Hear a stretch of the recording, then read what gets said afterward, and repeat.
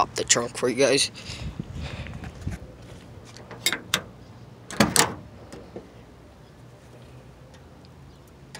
The good old CCE hydraulics. These batteries, 24 volt. All in series would be 48. Guy had it at about 46.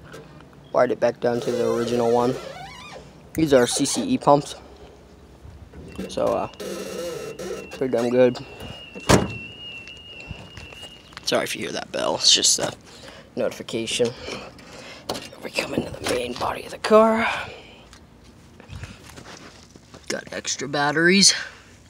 I know it looks all a little messy. This is just an RCA cable. And, yep, 0 gauge wire. Batteries. We got a SCAR EVL 18 in here. And, yeah.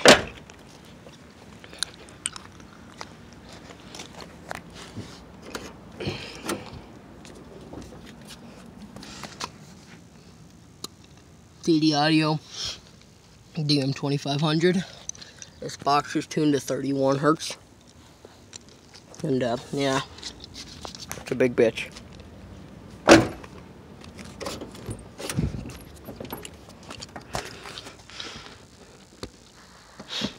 This car, when it's going off, it almost reminds me of the video with the Def Bonds 32-inch in the car. That's how much it'll flex this car. As you can see, we got our switch box. It's actually flipped upside down.